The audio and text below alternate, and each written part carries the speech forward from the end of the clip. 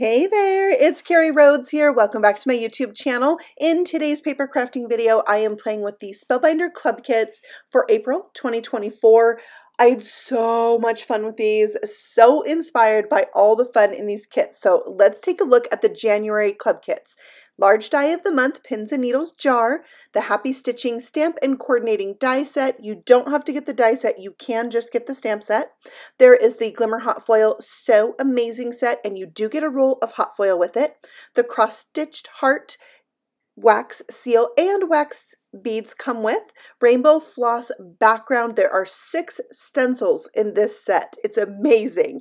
The 3D embossing folder called One Stitch at a Time. The standard embossing folder called Faux Stitched Petal. There is also a Better Press club kit called Stitch for You, a small die of the month called Stitched Wall Hanging, and sorry, that was the stitch die of the month. This is the small die, the Faux Stitched Floss. You can also get all of the club kits in one called the Deluxe Caboodle. If you get that kit, you also get a free die set this month, Pins and Needles Sentiments. So let's take a close-up look at the large die of the month. This is like the main die I am using throughout today's projects. I use it on everything except one card, I think. Yeah, I just love this jar. I think Spellbinders is like really into the jars lately. We had the honey jar. We had the like jar that had the whale in it in previous club kits. So I think they know we love the jars. And this one is made to be for those who like to cross stitch. So let's take those pieces from the large die and jump in it and make a huge card. I mean, it's giant. Look at all these fun things. Oh my gosh, these scissors, they're amazing. So detailed, so beautiful. We've got buttons, the embroidery floss in the little skeins. You've got needles. You've got pins. It's a thimble, the little safety pins, little spools. Oh my goodness. So I'm taking the jar here and adding a dusting of tumbled glass distress oxide ink around the edge to just give it that kind of glass-like feel to it. I like little details like that. Then we have the lid of the jar I am putting on and have die cut with brushed silver cardstock, and this little piece of pattern paper with the little skinny lines. I decided that was the inspiration for the color combination on this card, which ended up being the color combination for all the cards in today's video. So I added the pins in the top of that, which is meant to be like a little pin cushion. And then I also added the needle, which by the way, you can thread with the die cut piece of thread that comes in this set. And there's the little skeins of embroidery floss. I added them in multiple shades of each of my colors. Now to turn this into a card, I took the One Stitch at a Time 3D embossing folder and embossed this large panel of paper because my card is actually going to be A9 sized. We'll get to that size in a minute, but I want to talk about this embossing folder. It's 3D, and so the needles appear to be more embossed than the thread. The thread is really light and thin, and so this is almost like a 3D and 2D embossing folder in one. It's so clever, and it's just amazing. The detail is amazing. So I thought I was going to have this, you know, yellow border around the edge, spritz it, and this was going to look great for this card. Only, yeah, when I put the jar up against it, I was like, it's not great. I don't love it. So I moved that aside. I'm going to save it and challenge myself to use it on the next card. And I just did a white background. But I did do a little like countertop for my jar to sit on that I thought would be really cool in like a craft room. And this is some paper that a friend gave me. It's supposed to look like alcohol inked. And I thought it was perfect for almost like a marble countertop, but in this really pretty blue color that totally goes with my turquoise color combination I have going on. And then I'm just going to put the other parts around the jar. So the scissors are kind of leaning up against that. The thread's cascading down over the scissors. Let's tuck the little buttons in. They're really cute. Just all the details and all the extras in this set, I love. Here's the little thimble. It's got all the details you would expect on a thimble. And that's one thing that I love so much about the Spellbinders dies is the detail. They do not leave anything to the imagination. Like, it's so realistic. It's amazing. Okay, so there's my card front. It needs a little, you know, extra stuff. We'll get to that. But I wanted to show you, I use the circle from the middle of the button to put on the like hinge of the scissors. So to add to my card, I'm bringing in that clear stamp and die of the month and going to stamp out the word happy. I'm going to do that with embossing because it looks like faux stitching. So of course I need my white embossing powder on top of colored cardstock, and it's going to look so awesome. And I don't know why I love these things even more once I die cut it out, but just having the die to cut around the word happy, look how lovely that die cuts out. It's so worth it to me to have the die. I love the die, but if you want to just get the clear stamp of the month, you can totally do that. Maybe you like to use your electronic cutting system. Totally fine. I love that they give you that option to get the die or not get the die. So, you know, whatever you like. I die cut out the word happy again from a lightweight piece of chipboard, and I'm going to back my happy with that just to make it a little bit more sturdy and give it a little lift. Not like you would with foam, but you know, just enough. Plus it's so skinny you don't want to put foam behind there. I already put foam behind the heads of those pins. That was enough for me. Yeah. All right, so I stuck all the things down, and now I am showing you my card base, the A9 size. So it's an 8.5 by 11 piece of cardstock, scored in the middle, folded in half. You just take a whole piece of cardstock, fold it in half, and you've got your card. It's massive, and I love it. You can fit this jar on other size cards. This jar is like end to end, it's exactly 5.5 inches, maybe a hair over. You would not be able to cut it from a 5.5 inch piece of paper. You need a little bit bigger. All right, I did some spools of faux thread or embroidery floss, and I'm putting those on the inside. You can see I did a little dusting of ink in the middle. So where the thread had the openings, you could see a lighter version of that color behind. Added some safety pins, and also in the clear stamp of the month, there's this handmade stamp with scissors that would be great for almost any kind of crafting that you do, whether it's cross stitch or stamping or scrapbooking or sewing. So I think that's a really fun one to add to the back of cards. Next, I am stamping out this cross-stitched heart and embossing that with white, die cut it out with the coordinating die. I'm going to add a little extra something to the top of my card where it just had like this naked spot. I cannot do simple cards. I have to have all the extras. I got to fill in the gaps. I got to add the extras. It's just how I am. I love that. So I made a little flag with some light yellow cardstock, dusting the edge with some, it's mustard seed is the main yellow color that I'm using. And then I'm going to pop up that heart on top of it to finish off this card. I've got, well, no, one more thing. I added a piece of the thread and the needle to the inside of the card at the top. It's so big, you have plenty of room to decorate the inside and still have room to write on. And yes, my cardstock is a little warped. That one had been sitting out, and I really didn't notice that it had those kind of bumps in it till later. Let's move on. Card number 2. Okay, I decided I got to do something with this background, right? I have all this time and effort into it. Like, I can save this. I can make it into something. So I added a little kitsch flamingo to the center. That wasn't quite dark enough. So I brought in some worn lipstick, and I really wanted there to be a fade between the yellow and the pink, that orange blend there. So I did go back and forth. I brought in the yellow again, and that gave me the look I wanted. But I decided I wanted to make this a little bit smaller. So after splattering it with water, because I almost cannot do ink blending with Distress Oxide and not splatter it. Like, it's impossible for me. Yeah, so I cut it down to be an A2 size card front panel, and I'm bringing in the Glimmer Hot Foil Kit of the month, which are all these strips that look like stitching. So you can do faux stitching, hot foiled. It's really cool. So I'm doing white, which I have to admit in the end, it's kind of hard to tell that it's hot foiling, because it's white and you kind of expect like a metallic shine when you do something that's hot foiled. Yes, my Glimmer hot foil plates are wrong side up, but it still worked. That's the first time I've done that. Yeah, I just got too excited to see what the stitching was going to look like. But I put it, you know, onto my preheated Glimmer hot foil system, put the plates on, let it heat up, and ran it through my die cutting machine. I also got a little excess foiling. So I brought in my sanding eraser and was able to remove enough of that I will not lose sleep over it. So I can use that on my card. I did this other pattern. It's more like a double cross stitch. And then I also did the sentiment. There are 4 hot foiled sentiments in that set. So I've got those die cut out, ready to go. The little sentiment does have a die, that like curved die, so cool.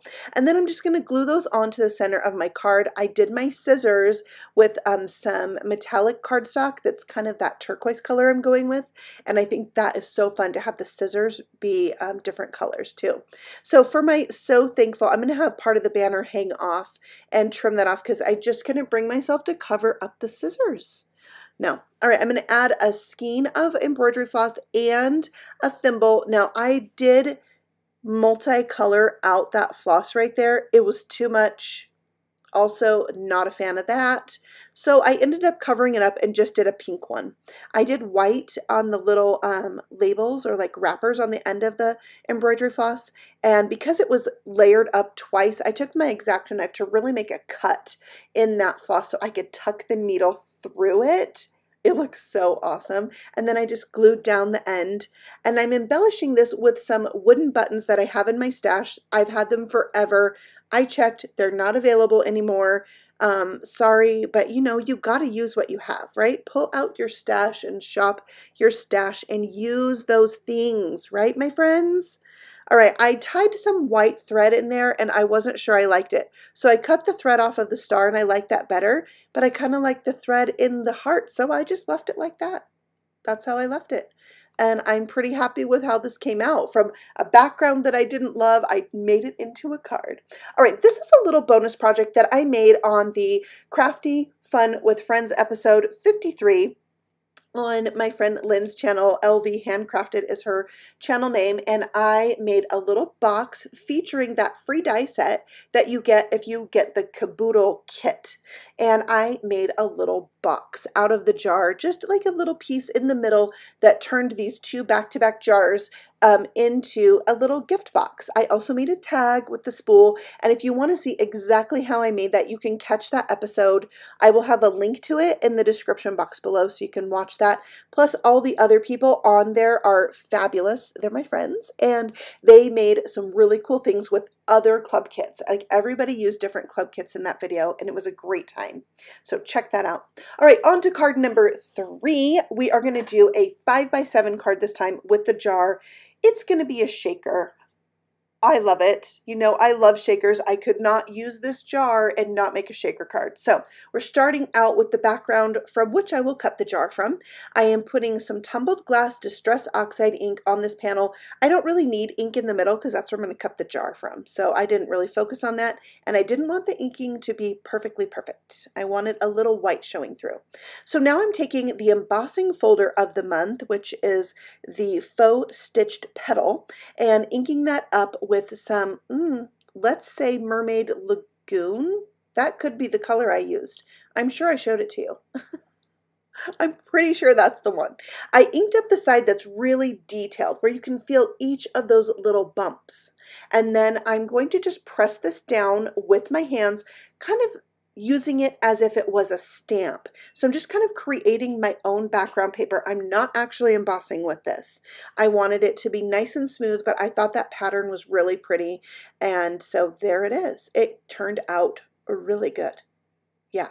When I went to clean this off, I spritzed that folder with water and I was like, I cannot waste that ink. I can't bring myself to do it. I have to make another panel. Let's see how it turns out. You can see I'm putting a little mat under there. That's just to give it a little bit of squish and give when I press down onto it, just to help for more even transfer. And guess what? Gorgeous second piece that I can save and use for another project, which, by the way, I have another project in mind that I want to use with these club kits. So when my Better Press set comes, I hope to use that and make another project and share with you guys. So cross my fingers that I have time to do that because I think it's going to be really cute. All right, so once I added my little base where my jar is going to sit, another piece of pattern paper in my stash, I am adding my jar, just taping it down right where I want it to go and cutting the window into that piece. So the fallout jar I'm going to use for a bonus project at the very end. We'll talk about that when we get there. And then I am going to cover this window with a window sheet. I'm using liquid adhesive and tape runner. Sometimes I I have to use both. I'm such a stickler for things really staying put together. I have a piece of brushed silver and a piece of burlap paper. It's like burlap with a piece of paper on the back. I got it at Spellbinders 100 years ago, so I know you weren't even alive then. But one of those things also not available and totally from my stash that I had to just use. I think it's really cute for this, and you could maybe even use actual burlap if you had like a good piece that wasn't too loose. Try it. Maybe back it with a piece of cardstock and then cut it. All right, I am using some of the paper clips. They're not paper clips at all. They're safety pins. I'm using the closed safety pins from the die set as part of my shaker bits and these wooden buttons. Now, the wooden buttons are not going to move very much because they're about the same thickness as this very already thick foam tape that's by Heffy Doodle. And so I just kind of arranged things where I knew I would be okay if they didn't move around. So that's what you're seeing here. I'll remove all the backing off the foam tape, and I'm going to back this with a piece of vellum, which is a little trick I saw my friend Lynn from LV Handcrafted do on one of her recent videos, and I was like, yes, I have done this before, but never with the intention of also, maybe I have, but I don't know. It just struck me as like, I have to do this, where you put the background paper behind it so that the background paper is a little more muted behind your shaker. And it also kind of gives it the effect of glass. So that's why I'm gluing this background paper onto the vellum. And it just like, it's transformative. It's perfect. I love it. All right, so I'm adding that to my 5x7 card base. So I have a 7-inch by 10-inch piece of paper scored at 5 inches, folded in half. That's your A7 size card. I love this size. I make a ton of A7 size cards, and it is perfect for this jar. I would say it's the ideal size for this jar, but you know, do your thing. Just have fun, right? Pull it out, play around.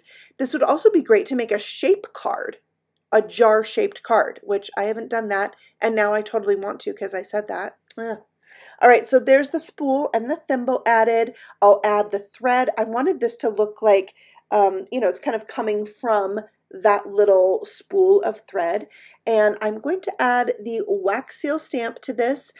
This does come with wax. I chose to use white.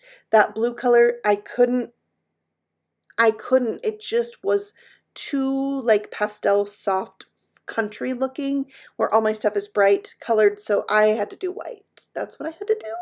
But that cross stitch heart with the little needle and thread is really cute, and I can't stop putting my wax seals on this particular tag from the Assorted tag die set from Spellbinders. It's like the perfect size for a wax seal. Now my wax seal is kind of large. I did do 4 beads of wax, so not much of my tag shows, but I feel like it still works. I tied the top of that with some silver twine just so it would kind of look matchy-matchy with my silver ring around my jar on the lid, and then stuck it down. And now it's time for a label for my jar. So I'm stamping out high that I am going to emboss with white powder because I almost feel like there's no other way to stamp these, even though there is. But with my projects, I just felt like the white embossing was the way to go. So I did that, die cut it out. There's a bunch of sub-sentiments that go with the word happy, that go with the word high. Several of them have dies to cut them out as well, so love that. I measured the width of my jar, just cut a strip that's like 3/4, no, I think it was 7/8 of an inch wide, stamped thinking of you with each stitch, and then I'll stick that down, and it makes a little label across the jar. So cute. And then I made it big enough so the word high would fit on there, where just a little bit of it hung off. I thought that was really, I don't know, decorative, designer looking, whatever. I liked it. And then for the needles or the pins that I'm putting at the top, I trimmed them down so they didn't stick out past the end of my card or the top of my card, so they would be safe inside my little envelope and make it to their destination unscathed. So there is my card.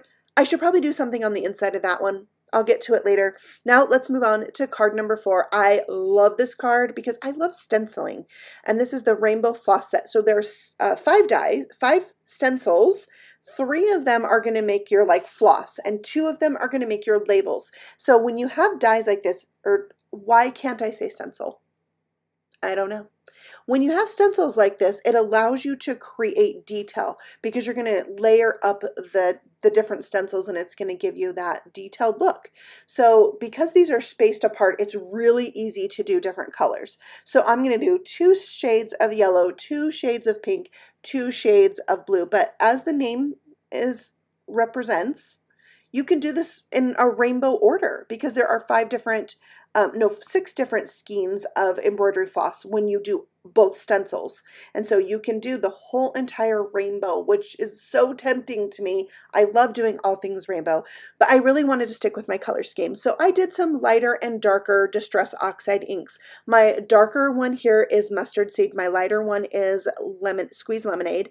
My 2 colors of pink are Kitsch Flamingo and Worn Lipstick. My 2 colors for the blue or turquoise would be Mermaid Lagoon and Tumbled Glass. And then when I'm doing the detailed part right here, I did the Mustard Seed over the top of the Squeeze Lemonade. And then I did the Worn Lipstick over the top of the Kitsch Flamingo.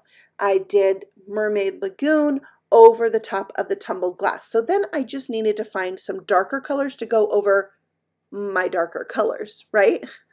And that's really easy to do. I don't even have all of the Distress Oxide colors, right? Is that crazy? But I have enough. I can make it work. So this is honey glazed honey glaze.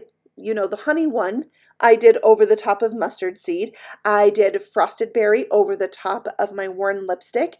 And then I believe I brought in Prized Ribbon to go over the top of Mermaid Lagoon. And this is just going to give those skeins of embroidery floss the look of each individual strand of the floss. And if you love this look, you have to check out the Small Die of the Month. It is not one that I get, but it is amazing because you can die cut the skeins and have the details. Now, they don't coordinate with this stencil, we realized, but you can get that die cut look of a whole, like, full size, actual size skein of embroidery floss. They're really awesome. So check that out. I'm sad I don't get it. It's such a cool die set. All right, so then I did my first layer of my labels in black, and the second layer I went over the top with some lunar paste in gold. Look at that. It's so cool. I'm going to let that dry. I'm going to fill in my little open space there with a gold gel pen later. Even though it's not the right color, it works. It's going to be okay. I'm going to be fine. And then I did have a little bit of like ink transfer onto the back of my stencil because my inks, I guess, were really juicy. So just be careful of that. Maybe heat set in between layers, and you won't have the trouble I had where I needed to use my sanding eraser, but I got enough of it off. All right, so next I have some clay hearts I'm adding, color coordinated to each of these labels, and I think that is just like, oh, so cute. All right, we need sentiments. So back in with the clear stamp of the month, stamping happy on black. Of course, I'm embossing it with white. Yeah. And that is going to go in the center. But like I said, there are sub-sentiments in this stamp set, so I'm going to use those too. But check that out. Oh my gosh. I really wanted this to pop up off the card, so I'm going to use some black foam. This had adhesive on the back, and I don't remember where I got this, but let me just say, Fun Foam has changed. Like, this Fun Foam right here is so thick. It's so sturdy. Where did this come from? Because that's what I need in my life. Now Fun Foam has gone like, you know, only for kids and from the dollar store and super thin. I don't know. But this Fun Foam made me happy. It really did. It's happy foam. And I wish that, you know, I could find more like that. But I will say Spellbinders has great foam that's glittery, that die cuts so well. I'm obsessed with that Fun Foam too.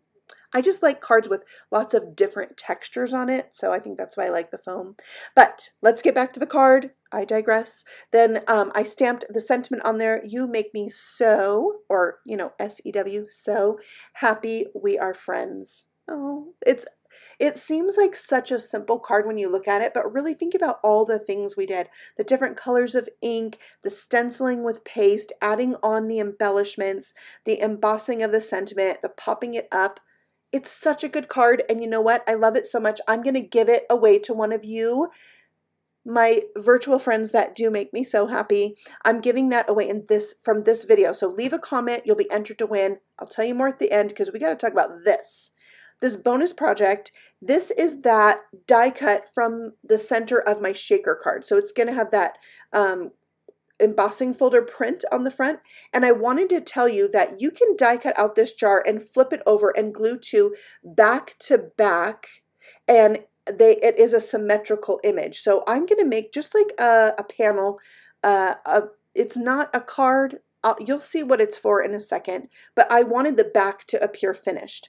I brought out some more metallic paper and die cut a rim for the jar from it. I want this to be really subtle because it's so busy with that pretty background, and it's going to have a bunch of stuff on it. So I wanted to keep it pretty monochromatic. Now, when I talk about lightweight chipboard, you saw me pull that out of some packaging.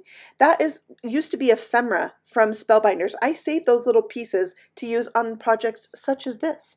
I'm going to wrap some actual embroidery floss around these little paper spools. Now, you could do this just really lightly and put this on the front of a card.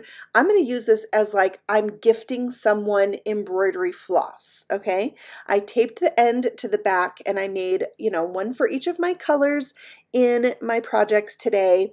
And then on the back of this, I'm going to stick down a gift card. It is the perfect size for a gift card. I just put some rip and stick tape, some double-sided tape there, and stuck that down. Now that gift card is not the one I'm actually giving. It's my one I just use for videos. So I'm going to make sure and put like a Joanne Fabrics gift card in here or something.